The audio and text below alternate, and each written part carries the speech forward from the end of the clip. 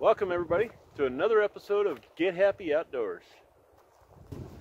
I hope you guys are all having a great year so far and finding lots of sheds. I know it's been difficult with all the people, the extra people that are in the woods right now. I mean, honestly, I'm seeing about 10 times more shed hunters this year than I did last year.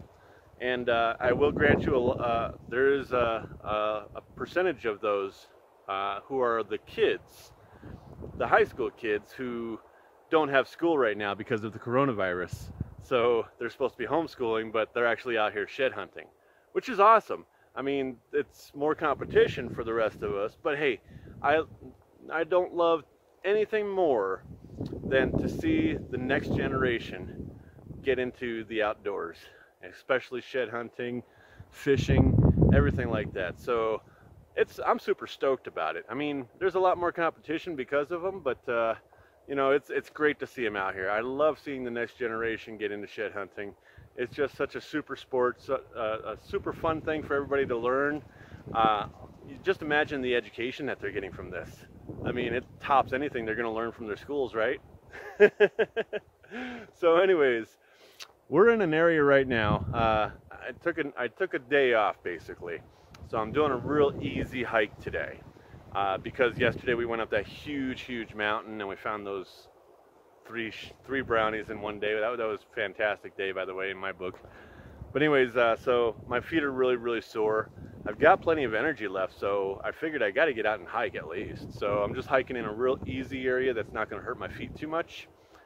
And this area has been hit super hard already. It gets hit super hard every year by shed hunters, because there is so much elk activity in here, lots of bulls in this area, and there's a lot of shed activity in this area. And it's not far from a dirt road either. I mean, I'm only a mile in, that's it. And it's really easy hiking back here. It's not a lot of steep ridges and all that stuff to go through. So a lot of shed hunters come in here and pick it clean. But they don't get all of them, right? That's what we always say, they can't get them all. Well, they get most of them, yeah, absolutely. So I'm going to take you guys through a few of the things that I do when I know I'm in an area that's been hit hard by a lot of other shed hunters, but also has a lot of shed activity, which means that, you know, there's usually going to be a shed or two that they don't find because they didn't do a certain thing or they didn't go a certain spot. So first off, let's just walk around here a little bit and show you what we're into. You can see this shed activity right here. Awesome. We got elk tracks coming down, bull tracks. You can see boot prints right there already from somebody else who followed those elk tracks. So we know there's a lot of shed hunters in here. They followed probably every bull track there is. Well, not everyone, but most of them. But we're going to try to find sheds in here using a few different tactics than we usually would. Look at that activity. Wow. Nice rub right there. Whew. Beautiful stuff. So a few of the tactics that I'm going to use when I'm shed hunting in an area I know a lot of people have been in is I'm going to stay in elk sign, and I'm going to go off of it just a little bit, you know, 40-50 yards off of elk sign, away from when I'm seeing more patches of elk sign and stuff like that. I'll go to places that are about 50-60 yards away from that, just on the outskirts, like the borders and stuff like that, see if there were any straggler bulls that were on the outskirts. So I'll hit that stuff. Most of that will not have been hit by other shed hunters. So there's one way I find sheds. Another way is I get into this mahogany stuff. I walk right through the middle of it. When there are paths on both sides, there's a path here, there's a path above it, I'll walk right through the middle of this stuff. I'll get all scratched up and everything. I know it's going to happen, but there will oftentimes be a shed in here that just blends in with it, and you can't quite see it until you actually step into it. So you can't see it from the trails, but once you step through it, you can see it. So a big thing that I do is I go where most people don't want to go, but I still see elk sign there. That's one thing. And what most people don't want to do is get all scratched up and trip over logs and stuff like that. So those are spots where most shed hunters are not going to be going. They're not going to want to duck under trees like I'm doing here. Like when I hit these branches. But the elk do. So that's how I'll oftentimes find sheds in really hard hit areas. So as we're walking through here, guys, we're going to go through stuff like this. It's got elk sign right there. We know a bull has passed through here, but because of these branches, most people aren't going to go through here. They're going to take the easy way over to, 10 yards to the right or to the left. But right here is where you got to go.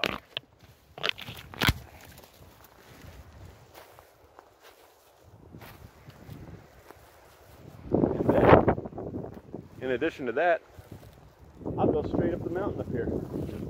I'll go up into that steep stuff that's up above that nobody else wants to go up because it's just too steep, too much mahogany, too hard to hike through. You get scratched up like crazy, and we'll see what we can find up there.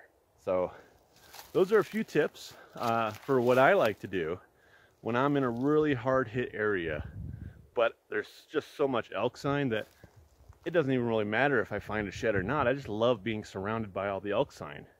No matter what happens, there's always something to learn. And that's the awesome thing about being outdoors. You can always come out of the woods having learned something new. And I love that. So it's one of my favorite parts about shed hunting and getting outdoors. So we're going to turn you back on here a little bit, let you know how we're doing. We might get skunked today, we might not, but no matter what, we're going to learn something. So stay tuned, guys, and get happy outdoors. All right, guys, so we're still hiking around in that area with all the people tracks and all the sign down there. Wasn't finding anything down there. We took a few fingers and gullies and stuff like that didn't seem like there was a whole lot of boot tracks going through, but a lot of elk sign everywhere down there. So basically, as you can see here, there's a road right there that I'm not far from, and that's why it's hit so hard in here, because it's so close to that road. It's so easy hiking in all through this area right here. These elk are hanging out in a really easy hiking area. That's why it gets hit really hard, but because there's so many elk and bulls and elk sign in there, it's just hard not to keep hitting it. So people will come back and come back and come back and keep hitting it and hitting it. So basically what I do now is when I'm in an area like this that's hit a lot, once I've gone through a lot of that down there, and I'm pretty sure that I've hit a lot of stuff that most people haven't hit yet, whether I found anything or not, then I will think to myself, okay, what happens when you have those early shed hunters? We'll call them premature shed hunters. I like that better. Premature. They're not quite mature enough to respect the animals, so they don't wait to come in here. All they're wanting to do is beat the first person to the antler, that kind of thing. So we'll call them premature shed hunters. Those early shed hunters that get in too early. And what I'm talking about is those guys that get in here when the elk are just about to drop, but they're not. They're still carrying. So if you're outdoors a lot, and you're obviously watching the shed hunting channels, you're obviously a hunter, an outdoorsman, a shed hunter, and when you're in elk country, and elk are at the base of a mountain, like right here, and you got flats out to the outside there, just rolling hills in the area that they're hanging around at, but a mountain that just really steep goes way up right behind them. What do elk usually do when you spook them in an area like this? We all know the answer. They run straight up the mountain, don't they? More times than not, they'll go straight up that mountain. They won't go out into the open stuff. They won't just follow the rolling hills. They'll go straight up the mountain when you spook them. So those premature shed hunters, that come in here while they're still packing, while the elk are still packing their antlers, they chase the elk straight up the mountain where there's not a lot of sign. All the sign is down here. So why might I find an antler up this steep mountain? Because of those premature shed hunters. So that's what motivates me to climb this steep son of a gun right here. So my motivation is that. That's just one of the reasons, obviously. I mean, I'm not saying that the only reason they're ever going to go up here is because some, premature shed hunter spooked them. I'm not saying that, guys. Read between the lines, okay? But no, so that's my motivation, is knowing that when elk do get spooked, they tend to run straight up the mountain. They don't run sideways or out into the open and stuff like that. So that's why I think I might have a good chance of finding something up there when there's so much sign right here at the base of it, but also so many people tracks.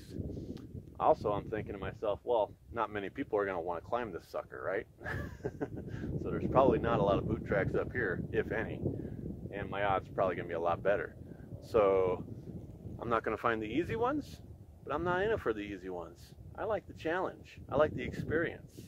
So if I had to work hard for one, that just makes me enjoy it that much more. So let's see what we find, guys. All right, it's getting chilly up here. I might throw a jacket on while I'm climbing this thing. Got a lot of wind hitting me now.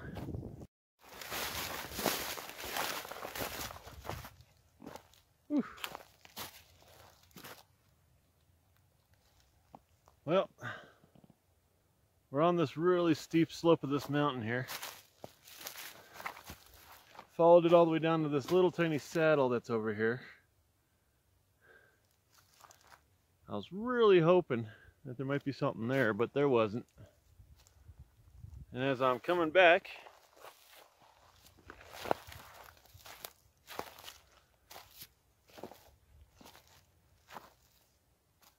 about here, take a look at that. Oh yeah, that's an elk antler. Old chalker. Just right up the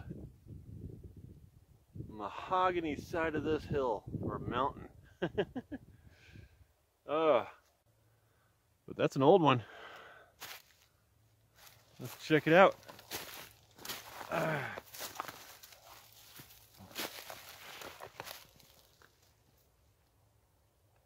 Nice.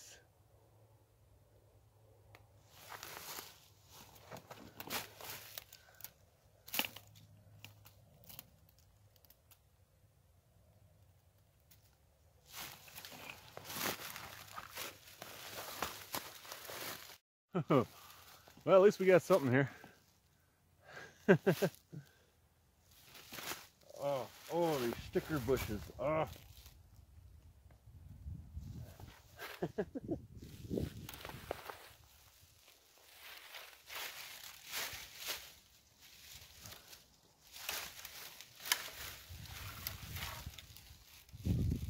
Wow, short and stubby, but stout.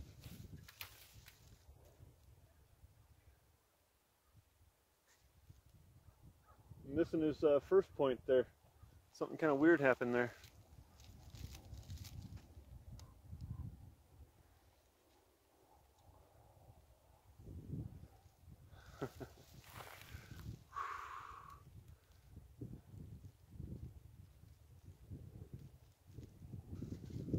Heavy though. It's gotta be a good 6 pounds as a chalk.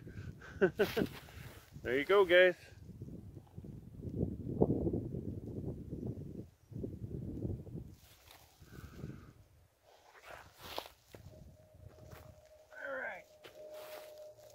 Let's keep going.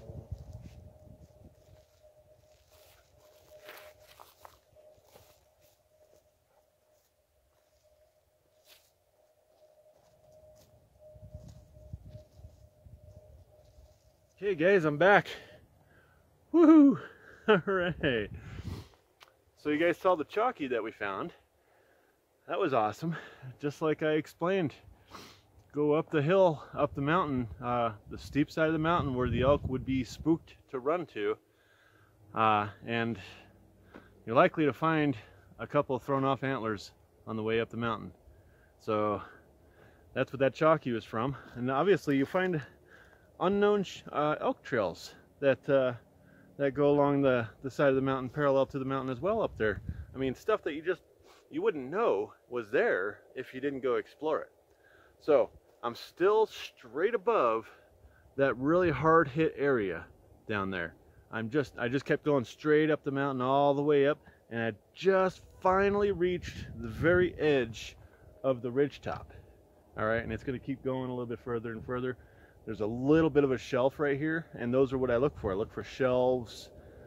I look for high trails that are pretty much been so beaten down that they're leveled out a little bit, and there's a lot of bedding areas on them, a lot of trees that they can bed under. So anyways, these ridge tops obviously are some of my favorite stuff to hit. So when I go straight up a mountain, I'll keep going all the way up to the very top of it, and then I'll get on that ridge line and I'll start hitting it. Well, check this out, guys. I just stepped up, like I said, to the very edge of this ridge top. Just got to the very edge, haven't even got into it yet, and I already see our first brownie right there. It looks like it's busted though. I mean, busted at the third or right after the third, but it looks really, really heavy. God. So again, we're right above a really hard hit area. So this is just a few tips from Happy with Get Happy Outdoors on how to be successful shed hunting in an area that's already been hit super hard. And I'm not talking about just hit a little bit.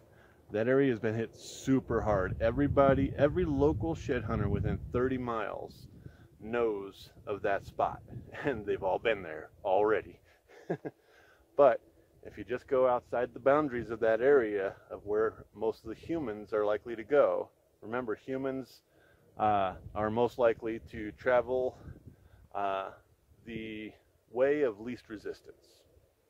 The elk, however, don't really find much resistance in anything that they're going through. So that's why I continue on. And that's what we did today. So we've got that chalky stashed on the shelf way down there. I didn't want to carry it all the way up this mountain. And looky there.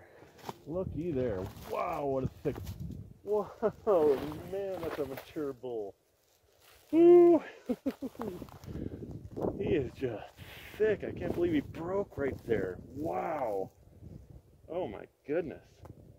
That thing probably still weighs 5 or 6 pounds. I'm going to put you down for a view of the pickup here. That's awesome. So not only are we still finding antlers, we found a chalky, but now we're finding a big, big brown whose match must be up here somewhere, I've got to imagine.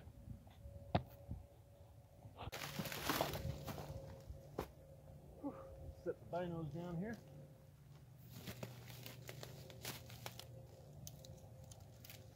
Oh my goodness, what a mature bull.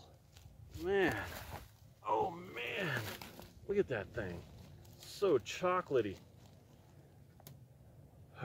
Oh man. Can you believe he broke it off right there? Look at how thick that thing is. Man. Look at the base on that guy. Oh yeah, that's a good 6 pounds still. Wow.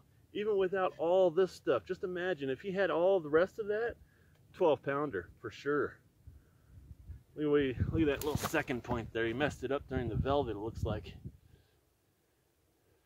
Oh, what a big bull. This is one that I'd like to find for sure. I'd like to find the other side to this guy.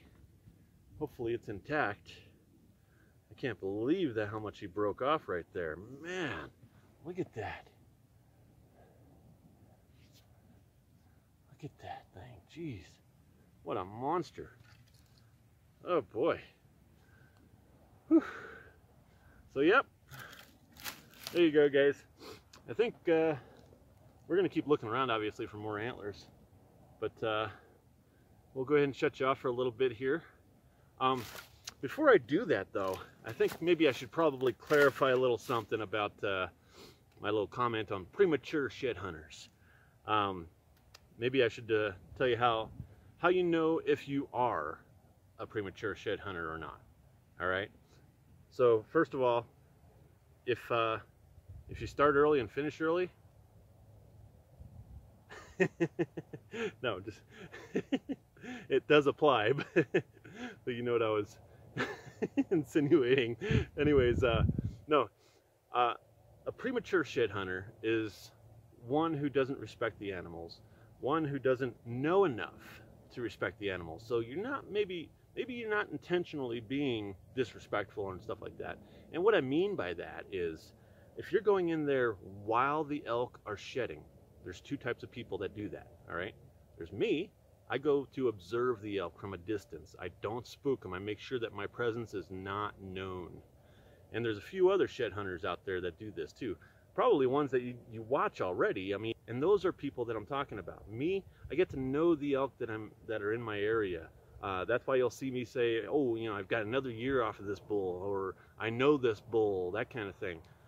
It's because we respect those animals. When we go in there early, we want to watch them where they're shedding. Okay, if we see their antler on the ground and they're right there in that spot still, we don't go there. We wait. All right, we're gonna wait 3, 4, 5 days, a week, whatever, until that animal has left that specific area. Maybe he's a couple of ridges away by that point. Then we can go in there unnoticed, and pick that antler up nice and quiet, and get back out. All right, those kind of people are ethical people. Okay, you got to treat it like you're actually hunting. All right, when you get in there during the shed, you don't want to be known. All right, you don't want to yell woo-hoo and all that stuff. All right, so the premature shed hunter, he's going to get in there and just start stomping the woods, completely disregarding the wildlife whatsoever. He's just he wants to be the first one to that antler. That's all he cares about. He doesn't care about the animals. When he gets to that antler, he yells and hoots and hollers and scares all the animals away. Now, the bad part about that, guys, is that you're, first of all, the elk have just dropped that antler, all right? It's going to take them about a week to get rid of the scabbing, okay? They're going to start puffing up and scabbing, and while they're doing that, that puts off a lot of scent, right? All right? So the scabbing puts off a really, really potent scent, a smell for predators, all right? So you'll have coyotes bothering on them, and then of course you're going to have the mountain lions attacking them, all right? And that's why there's two reasons that elk shed where they do. There's more than two, but the two primary reasons that elk pick a particular shedding area, number one is climate, weather conditions. You know, how cold or how deep the snow is, you know, stuff like that. They want to be just barely in the snow, but, you know, close enough to where they can get out of the snow whenever they want to, that kind of thing. And number two is to be safe from predators, okay? We know that elk country is usually mountain lion country, right? It's usually the same, especially, you know, during, you know, fall and winter months and stuff like that. They're usually one and the same. All right, so why do elk come down out of mountain lion country to shed their antlers? Because they know when they shed, they're going to bleed, they're going to scab, they're going to really create a stench from that scabbing for about a week or less usually. It's pretty fast. So what happens is if a premature shed hunter goes in there, grabs an antler that just been dropped 1 or 2 days ago, starts hooting and hollering, you know, sure, be happy, absolutely, but you don't be quiet. So he stood hooting and hollering, he spooks that elk right up into lion country, because that's where the elk's habitat is. That's where the elk always want to go back to, is their lion country, their country, which is also lion country. So you spook the elk into lion country. Well, here's what happens, guys. Check it out. Well, here we have another dead shed bull. This is a fully mature bull. He had big bases on him.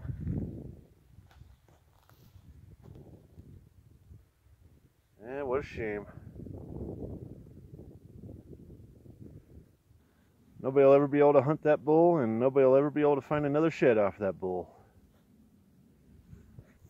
Finding a lot of dead shed bulls.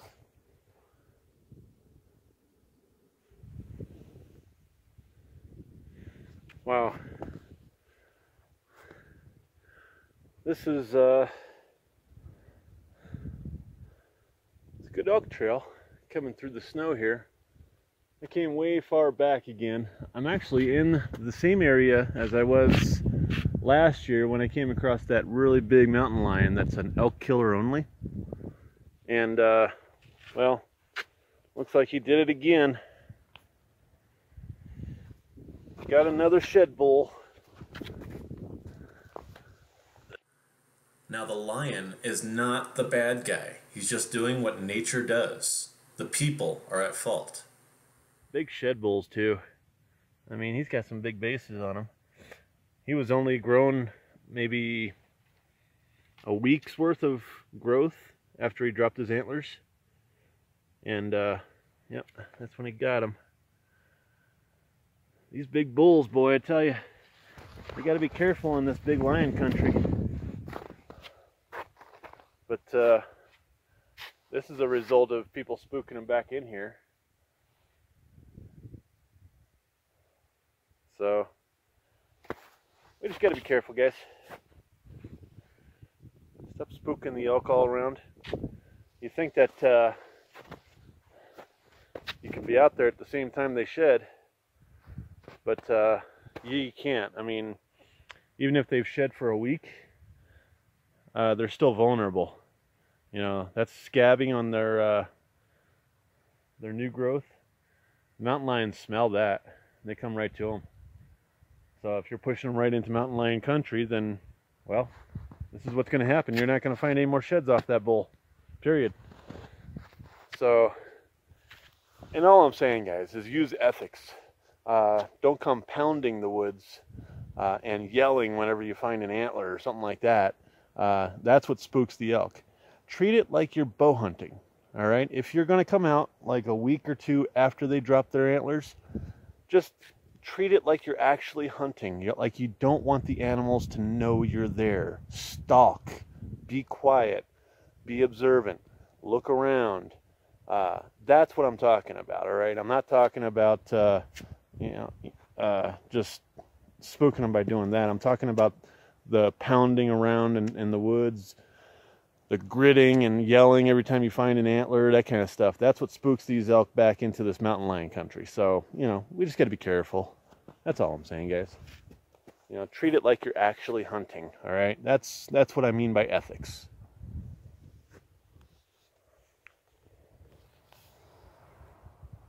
All right. So I figured you needed a visual, all right? Instead of just talking about how bad it is to get in there and prematurely shed hunt. There's your visual, guys. Now you actually know the consequences of getting in there too early and being unethical and disrespecting the wildlife. So don't do it. All right? It's my obligation. I have a responsibility to at least bring this subject up and address it because I am partially at fault for you being in the woods. I mean, I'm putting out videos that get you excited about going into the woods and finding sheds. So I'm responsible for what you're doing. And so that tells me, for me, personally, I feel like I have the obligation to at least address the issue and try to prevent it as much as I can. But, all right, guys, I spent enough time talking about that.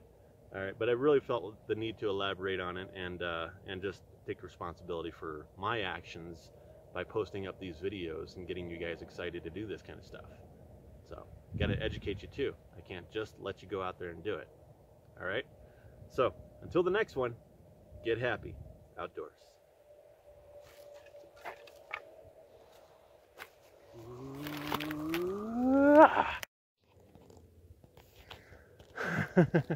All right, guys, so I'm just circling around a little bit looking for the match to that big brown that we just found that was broken. And I don't know if you can tell or not, looks like there's a raghorn antler right there just 10 feet away from me. It's in such thick stuff, it's actually still kind of hard to tell if it's a raghorn or not. But I think it is. So I'm gonna bust my way in there, go just below it and come up the other side there. See if it is. All right, right behind that twig there. I'm only 10 feet away. And where is it? It's right there. There it is. Used to be. Ah, now you can see it a little bit better. Oh, let me zoom out there. There you go, you can actually see it now. Right there. I don't know how I spotted that either. I'm just looking really hard for the match to the big guy, and what the heck? Ah, mountain lion track.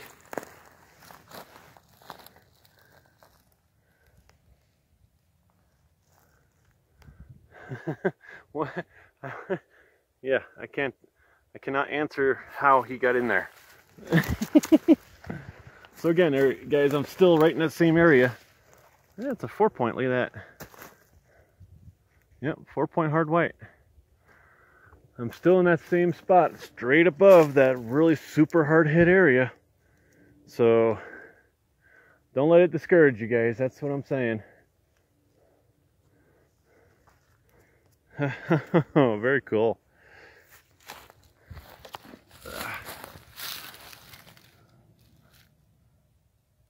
Little ragger, but he's in great shape. Might almost still go brown because he's been under this stuff for a year. All right, guys.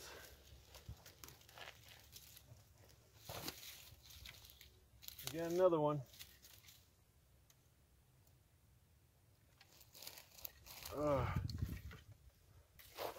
Oh man, this canopy that I'm under right now, I mean,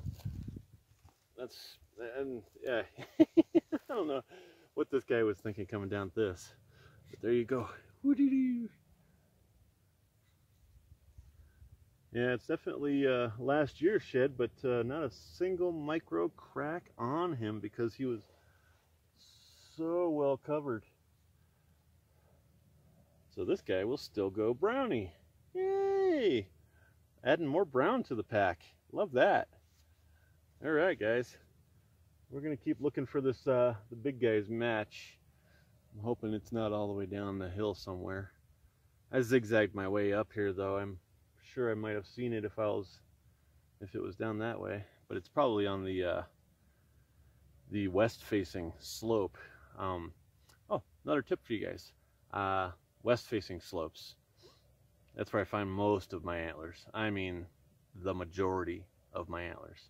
The west-facing slopes, just barely into the snow, because obviously the west-facing slopes are going to have the most snow on them, and the north-facing too. But on those west-facing slopes, they like to hang out right inside the edge of the snow. They'll go in and out of the snow. So those sides of the ridges are usually where I'm finding most of my antlers.